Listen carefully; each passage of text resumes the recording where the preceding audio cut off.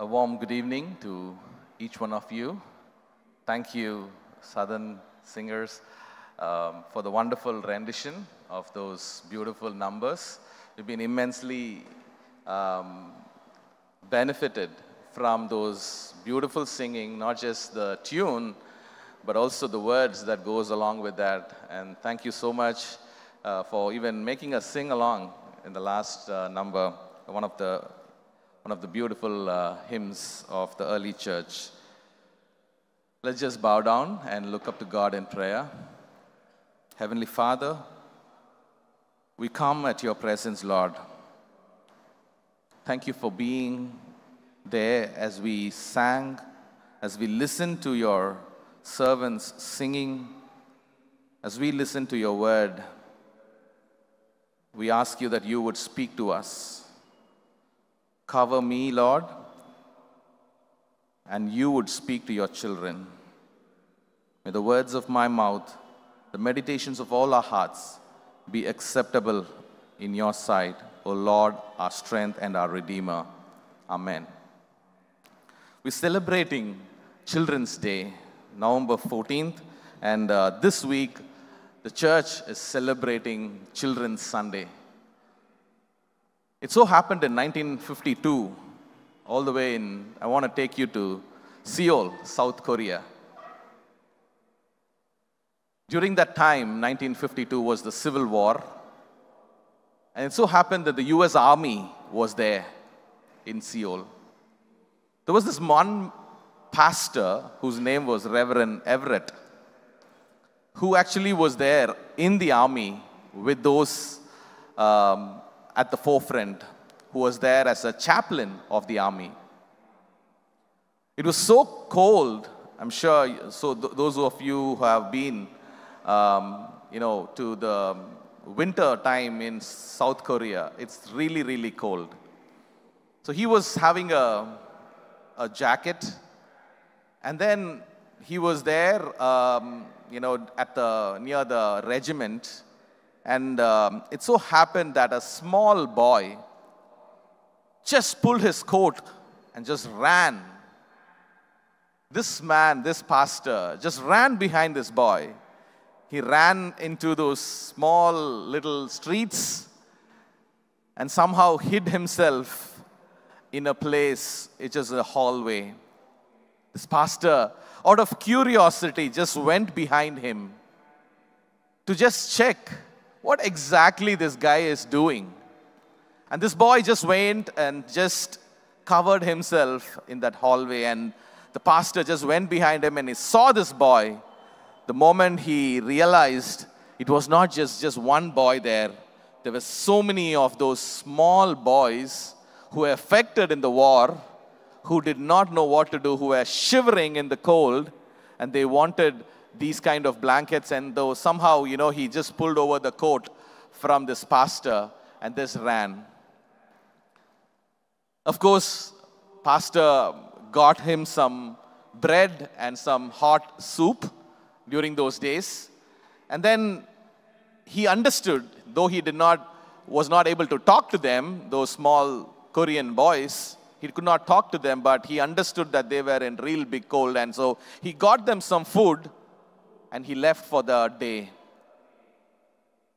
The next day he was so curious because when he woke up, he saw the army trucks just passing by. And there were some kind of bags those people were clearing up. The soldiers were clearing up those bags. And he just went closer to just see what those bags are. And he just did notice it was the bodies of a few children who could not make it that evening in that severe cold. Some children could make it, some children could not. He was so touched by compassion.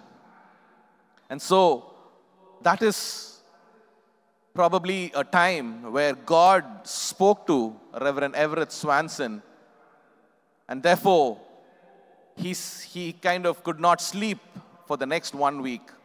When he went back, those days it was not the Airbus, it was a flight which had so much of noise, the ATRs. And the sound of the flight, when he sat down inside, it just kept telling him, what are you going to do? What are you going to do? What are you going to do? And he could not really contain himself. So he went back. He started to kind of talk to his friends. And that was starting of an organization called Compassion International. And I'm part of that Compassion International. And today I've been serving in this organization for almost 19 years. The mission of Compassion is releasing children from poverty in Jesus' name. And I think we can never release a children from poverty without Jesus' name. If so, there could have been so many NGOs, so many governmental organizations. We had enough and more schemes that our government and the non-governmental organizations have been really working on. But the root cause, if it is not touched, poverty can never be, elevated. We believe that root cause of poverty is nothing but the sin. What can government, what can the schemes do about the sin? Unless the foundation is touched, unless the sin has been touched on, children cannot be released from poverty. D.L. Moody, when he finished his crusade, he went back. He went back to his wife. His wife was waiting to hear from him how the convention went, how the conference went. And for a question that his wife asked, how many people accepted Jesus Christ? D.L. Moody said, 2.5. So his wife asked a question again. Oh, so you mean 2 adults and 1 child, half? 2.5. 2 adults and 1 child? But D.L. Moody said, no. It's 2 children and 1 adult. Adults have already crossed their age. Children have a long, long life to live. Church, children are a gift from God. Children are a gift from God. In Tamil, we call it as Kartral Varum Sudandiram. What a powerful word it is. Pilligal Kartral Varum Sudandiram. Karpathin Kani Avaral Kidekkum Palan. What a joy to kind of really have children in our midst. And therefore, every child in this entire world is created for a very, very clear purpose. Very, very clear purpose. In fact, each of us in God's institution of marriage, we have children. And every child, if you are thinking, is your child, I'm sorry to say that they are not your children. They have been just given to us for a short period of time. Children have been given to us for a very short period of time. It is our responsibility to give them back to God. We have been, receiving the children from God. How do we give them back to God? Do we give them as pure and holy, or are we giving to God, children who have been not growing in faith? God commands children to be nurtured in faith. Today, as parents, as grandparents, as brothers, with different relationships, we are here seated, listening to God's word on this Children's Sunday. How do we nurture them? In Deuteronomy, 6, verses 6 and 7, there have been clear instructions that is given to the Israelites. Make sure, you tie it, make sure that you tie the word on their forehead, on their wrists, wherever they go, and when they go and when they come back, bring all the words to, the children. Children will have to remember how God brought them out of the Egypt. How do we nurture children? As I had mentioned, more than us, I think God has a huge responsibility, and Jesus, has a big, big responsibility to bring up the children in the way of the Lord. It's not about, yes, it definitely counts us as parents, as brothers, or as the sisters to bring up a child, but A child must personally choose to follow Christ in terms of their own faith. It is a personal choice. It cannot be forced on any children. Children's ministry consultant Julie Kurz paradoxically says this: the faith of your children is all about you, but not about you at all. Let me repeat it. It's a paradoxical statement. The faith of your children is all about you, but not about you at all. The part of not about you at all is talks about the mysterious work of the Holy Spirit that convinces, that convicts, and also converts the child so that they can get into a relationship with the Lord Jesus Christ. It's the work of the Holy Spirit. But at the same time, the part that it's about you is telling a child about Jesus in a way that helps them. We have the responsibility. That's the reason why we have a Sunday school. We have a responsibility to tell the child or to equip the child that helps them to enlarge or envision their faith in Christ.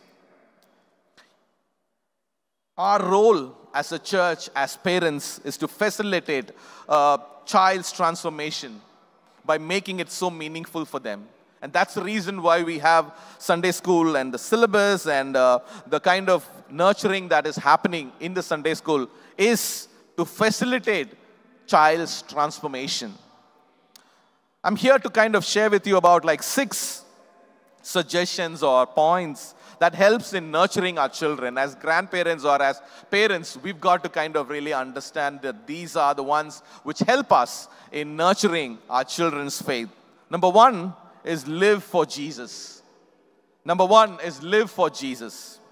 Fostering, children's faith doesn't begin with the child. It begins with the parents.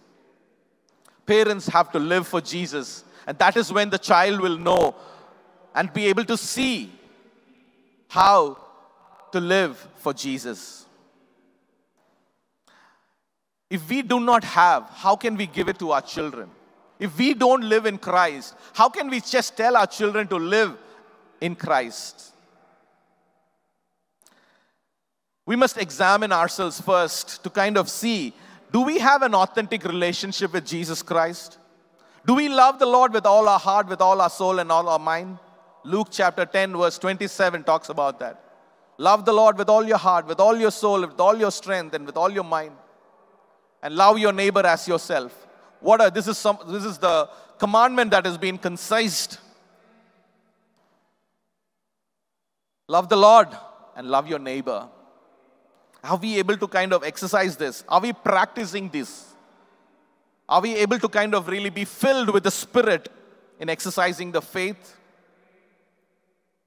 Children notice the parents' actions.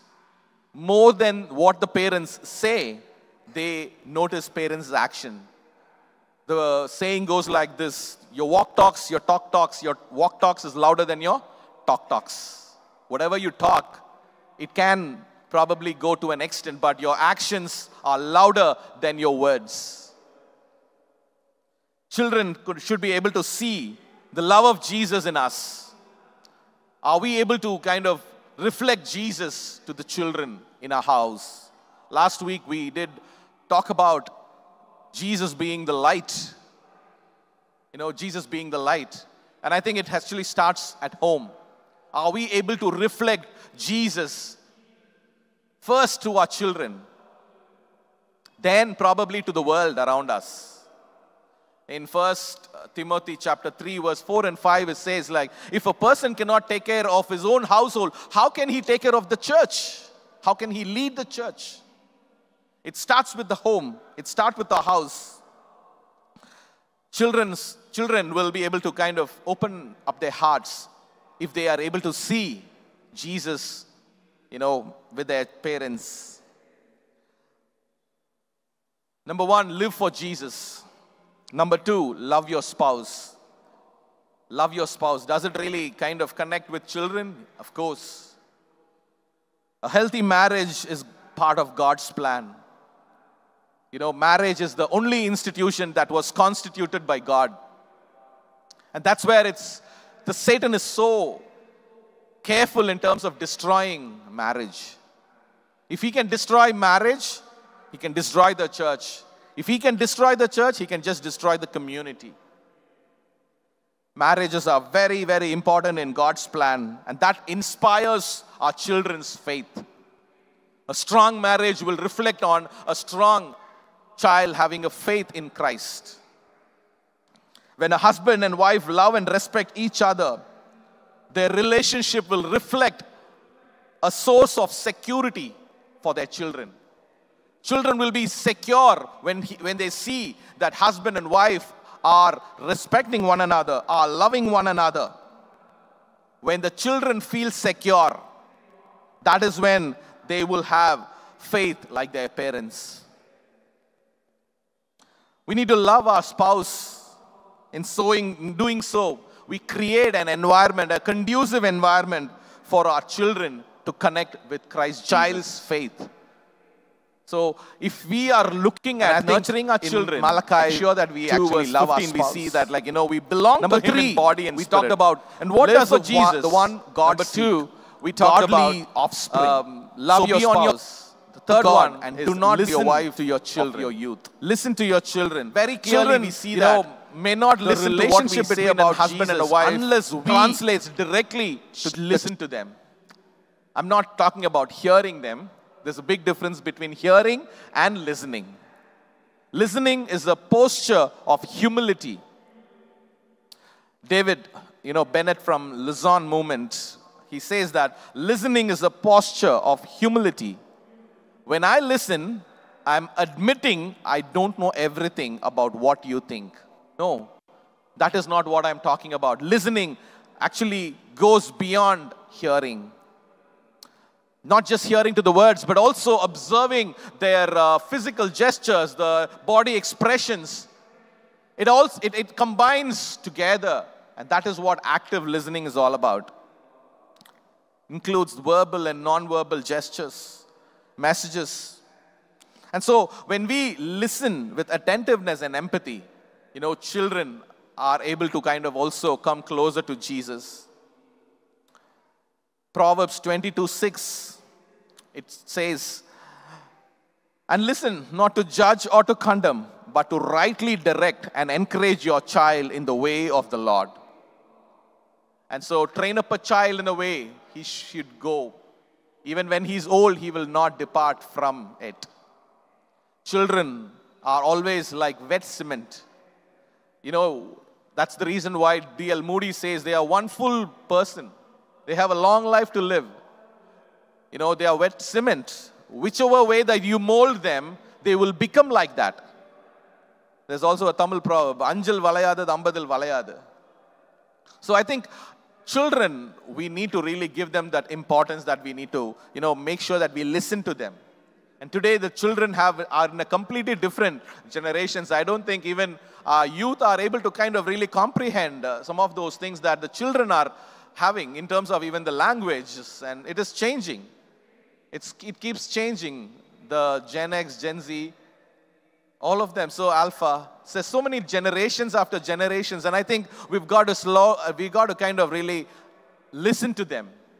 Not about just advising and just telling them what to do, but also to kind of really have a posture of listening, which actually indirectly has a posture of humility in terms of admitting that we don't know everything. They still know something. Let's hear from them.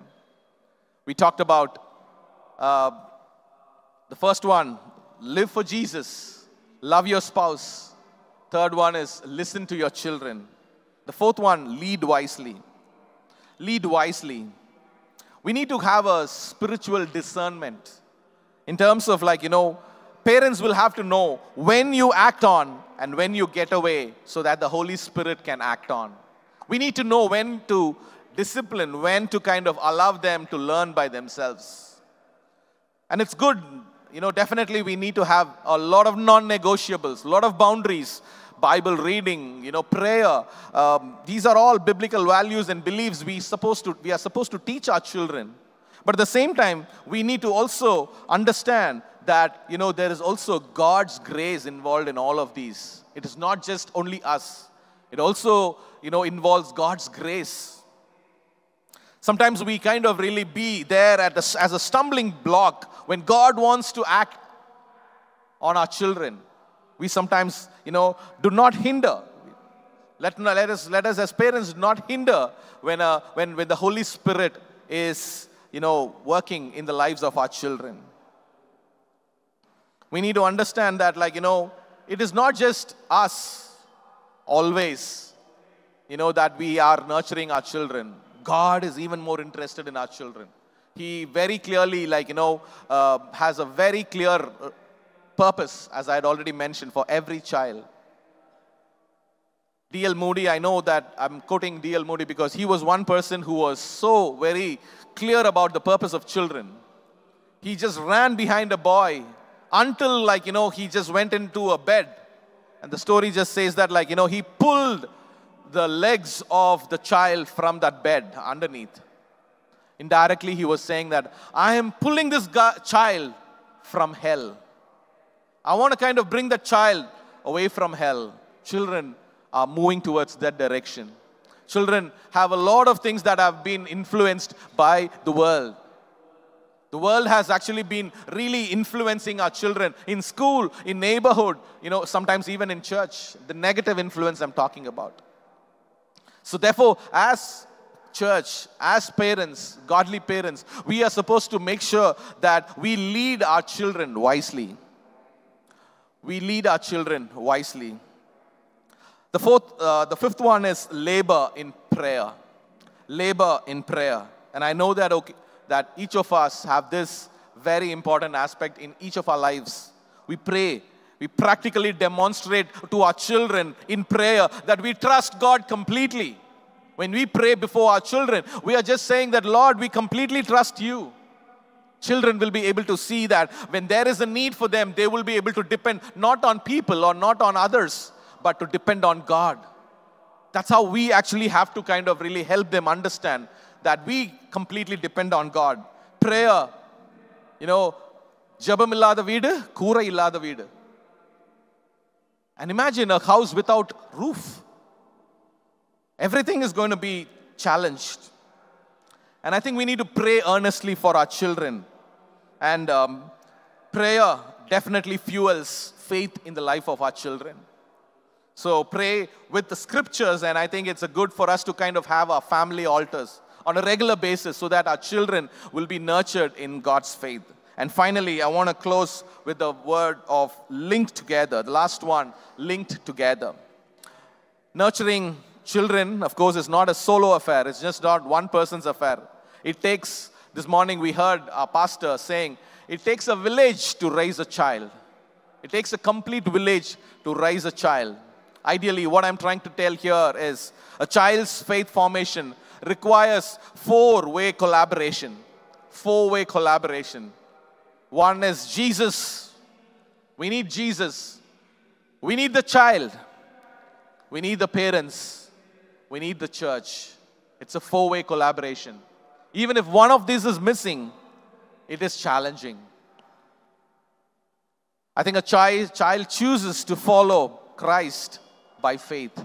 And therefore, Christ is very, very important aspect of the child's faith. A child is very important as well. A child is definitely, one who actually wants to kind of make sure that the relationship with Christ, relationship with the church, relationship with the parents is so critical. A four-way collaboration. A church also encourages and equips parents and children to live by faith. To live by faith. We kind of really talked about living for Jesus. Live for Jesus. Love your spouse. Listen to your children. Lead wisely. Let us not be a stumbling block before God and our child. Lead wisely. Labor in prayer and link together. We need to be linked together. As a church, we have been really very careful in terms of bringing up children in the way of the Lord. Even this morning, I was talking to an elder of our church, and he said he was so proud to say that my children, right from the young age, they've been in the Sunday school of Egmore Wesley Church. And today, they're all, in the Lord because of the foundations that as Sunday school we have been providing them. Of course, church is a very important aspect as well in the life of a child. Church is an ordained institution that God had created, and He has actually kind of made sure that the church is also responsible not just for spiritual development, but also in terms of parental development, in terms of like the community development, in terms of the social evils across us. It is our responsibility as a church to kind of address these. May the Lord bless these words for us, and let's look up to the Lord in prayer. Heavenly Father, we thank and praise You for talking to us this evening. Lord, You know our hearts. You know our challenges that we have in our lives, Lord. But we know that, Father, that You care for us and You lead us through, Lord. As we leave this church, we pray that, Lord, that Your word will continue to, Lord, be sown deep inside our hearts, that it may bear fruit, good and much fruit. And Lord, we thank You for the word, and we pray that You would continue to, Lord, be with us in this entire service. In Jesus' name we pray. Amen.